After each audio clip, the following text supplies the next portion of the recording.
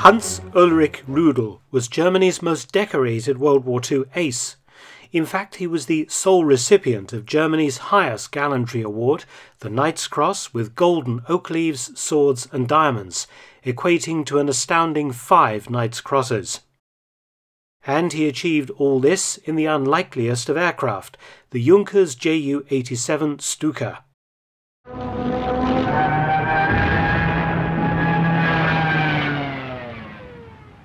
The Stuka dive bomber became infamous during the German attack on France and the Low Countries in 1940, making precision attacks on ground targets and harrying refugee columns, providing the airborne artillery necessary for the success of the new German method of fighting called Blitzkrieg, or lightning war.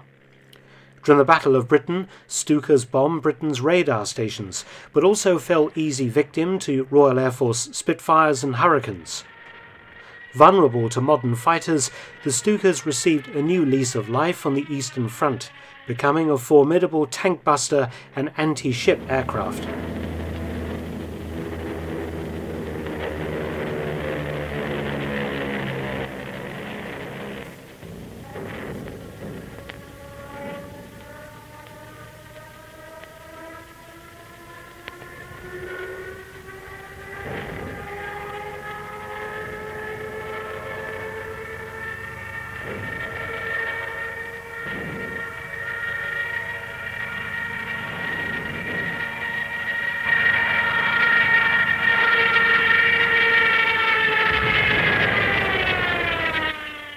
Rudel chalked up 51 aerial victories in various types of aircraft, making him an ace many times over.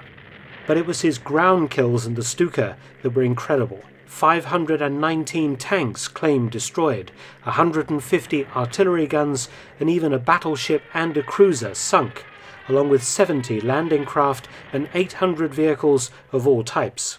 Rudel was also political, a devout National Socialist to the end of his days and a favourite of Hitler's. In February 1945, Colonel Rudel was badly wounded in the right foot, and his leg was later amputated below the knee. But though his wound had not properly healed, he returned to flying on the 25th of March 1945. He even met his hero Hitler one last time on the 19th of April in shattered Berlin. Rudel fought on until VE Day, knocking out a further 26 Soviet tanks. But early on the 8th of May, Rudel learned that the German armed forces had surrendered.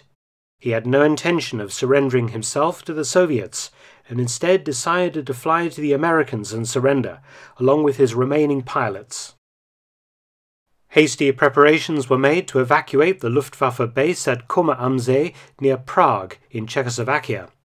Enough fuel remained to reach a US air base at Kitzingen, home to the 405th Fighter Group of the US 9th Air Force. 3 Junkers 87 Stukas were available, Rudel flying his famous Ju-87G2 cannon bird that was equipped with a 37mm cannon under each wing, along with 4 Focke-Wulf 190 fighter bombers. Rudel had another good reason to go to the Americans. His right stump was still swollen and bleeding. He believed the Americans would treat his wound. He gathered together the air crew and ground crew and gave them a short speech thanking them for their loyalty and courage. He bade farewell to the ground personnel who would head west in trucks, and then the flight of Stukas and 190s prepared to leave. Rudel radioed the American 19th Tactical Air Command, telling them that he would be coming in. The US command gave the order for anti-aircraft units not to engage approaching Luftwaffe aircraft. But, importantly, this information failed to be received by the US base at Kitzingen. The 2,500 men of the 405th Fighter Wing were lined up in parade formation on the field, awaiting a flyover by their aircraft to mark VE Day. They were about to receive a completely different kind of flyover that no one had anticipated. The 405th's 75 P-47 Thunderbolts, all unarmed, were not on the field. They were 15 miles away, forming up for the flypast when Rudel's flight suddenly appeared overhead. The unmistakable shape of the Stukas and 190s caused enormous disquiet among the US personnel, who began to break ranks until ordered to stand still, many fearing that the Germans were about to launch some kind of last-ditch attack on the airfield. Rudel was determined to preserve the honour of his unit, and had ordered his pilots to deliberately crash-land their Stukas and 190s on the US airfield so that the planes could not be taken as prizes by the enemy. The first aircraft, the Stuka flown by Rudel, deliberately ran off the end of the runway, tipping over in the soft soil. 2 Stukas and 2 190s successfully ground-looped or collapsed their landing gear. The 190s, single-seat fighters, each carried a passenger stuffed into a small equipment space. One 190 landed perfectly and was not wrecked, and when the passenger climbed out, it was a woman. The Stukas were also overloaded, each carrying 3 people. In total, 6 of the 7 German planes deliberately crashed, and 21 people emerged to surrender. Rudel's Stuka came to rest, and he was soon confronted by an American pointing a Colt .45 pistol at him. He opened the canopy, but the American tried to snatch Rudel's Knight's Cross from around his throat.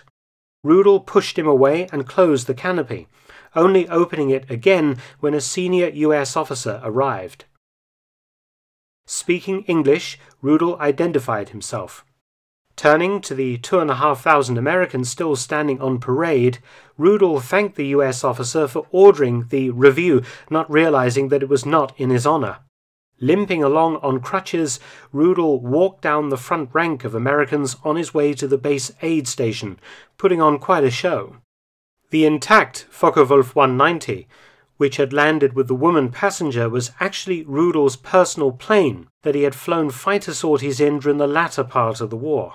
He gave US pilots a tour of the aircraft, which was later test-flown by American Top Guns on the base. Luckily for Rudel and his men, the Americans refused to hand them over to the Soviets. Rudel entered US captivity as a high-profile prisoner of war and was released in April 1946. In 1948, he went to Argentina via one of the infamous rat lines for Nazi war criminals, using a fake Red Cross passport in the name of Emilio Meyer. Although not a war criminal, Rudel nonetheless remained a devout Nazi and actively helped actual war criminals to evade justice in Argentina and Paraguay, amongst many other places. He became friendly with former SS Hauptsturmführer Dr. Josef Mengele, helping to move Dr. Mengele to Brazil, and was a close friend of Argentine President Juan Perón and Paraguayan dictator General Alfredo Stroessner. He was also a military advisor and arms dealer for Bolivia, the Pinochet regime in Chile, and General Stroessner, and acted as a foreign representative for many West German companies, including Siemens, Messerschmitt, Focke-Wulf, and Dornier. He even consulted on the development of the American A-10 Thunderbolt tank-busting aircraft. Through Rudel, the CIA had contact with many former SS and Wehrmacht officers living in South America, both for espionage purposes and technical matters. And Rudel was also in contact with former SS Commando extraordinaire Otto Skorzeny. Rudel returned to West Germany in 1953, being a leading neo-Nazi, even standing for election, and would also travel to South America often. In 1977, he became spokesman for the German People's Union Nationalist Party, and was involved in several major public scandals. Married 3 times, Rudel died of a stroke on the 18th of December 1982.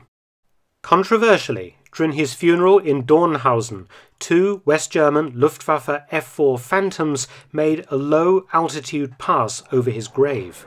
The German government quickly denied that the flight was anything other than a training mission. Thanks for watching. Please subscribe and share. And also visit my new audiobook channel, War Stories with Mark Felton. You can also help support both of my channels at PayPal and Patreon, details in the description box below.